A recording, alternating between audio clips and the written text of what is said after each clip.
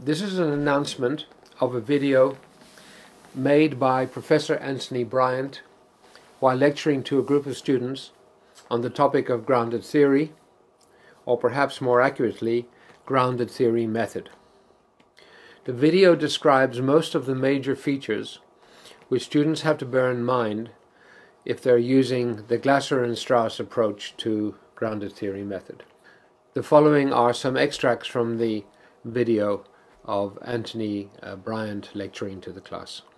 Kathy actually pointed out was that grounded theory was innovative in a number of ways. First of all, it got rid of the distinction between theory and research.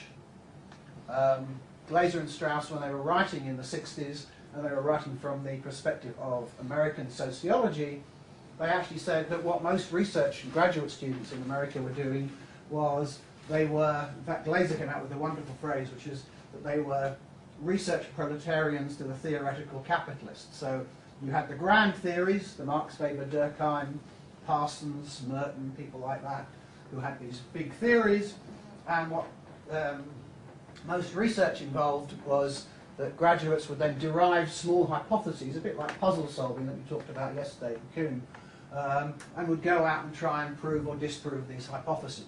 But actually their ideas of, the idea they should come up with their own theories was seen as anathema. You don't, you're too young, you're not experienced enough to come up with your theories, you look at the big boys, and they mostly were all boys who've done the big theoretical work. Huge geographical spread of people using his ideas. And ultimately, the reason they like grounded theory is it works for them, it helps them do their jobs.